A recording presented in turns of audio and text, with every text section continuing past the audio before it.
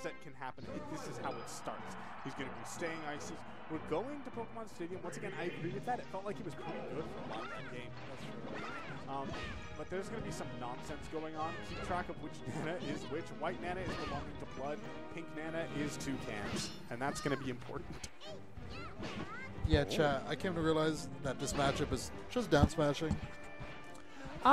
In a way, I'm also really curious to see in the neutral what kind of desyncs can be going on, because both these players are very, like, they love doing desyncs, they love doing traps. I didn't see a desync right there, though. It's just a down smash. You saw that, right? Look, he's going to do it again. When you start, that's a forward smash, see?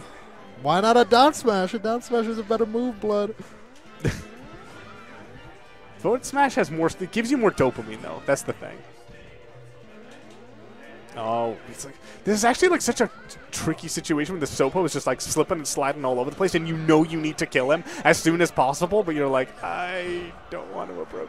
Oh, that was a good little desync from Blood. Yeah, that's what I'm saying. Like, the desyncs are there. I feel like he uses desyncs more to set up these traps. One thing, I mean, I know a lot of ICs do this. One thing he loves doing is kind of baiting you with a shield, like a very light shield, and then like you go in for it, and Nana's behind blizzarding. To actually stuff out your approach. And then, oh my god, yeah, that's going to be it for Bloodstock. Yeah, even going the other way, he's still going to die. There's 3 stocks to 2 right now.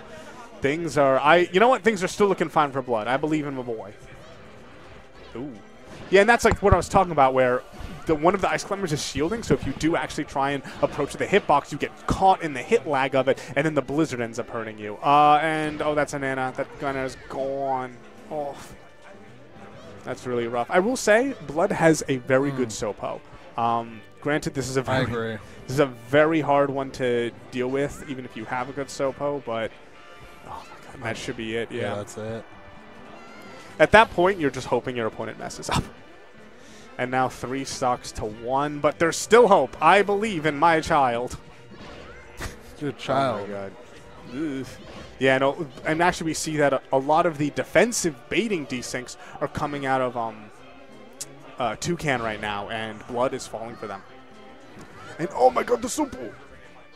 Nana, do something! Okay, there we go. How'd you know? That was crazy. Yeah, get really down smash from Toucan. Like, crouching in this matchup is so... Oh, yeah, and that's going to be at 3-0. But crouching in the matchup is so good because one of the things that ICs love to do is that jab. That jab leads to grab. It leads to up smash. It leads to all sorts of juicy things. What's it go? Chad's E-Poodle. Grants is going to be... This for the winner of the round robin. Let's get it. E-Poodle Toucan. Okay, third? Huh?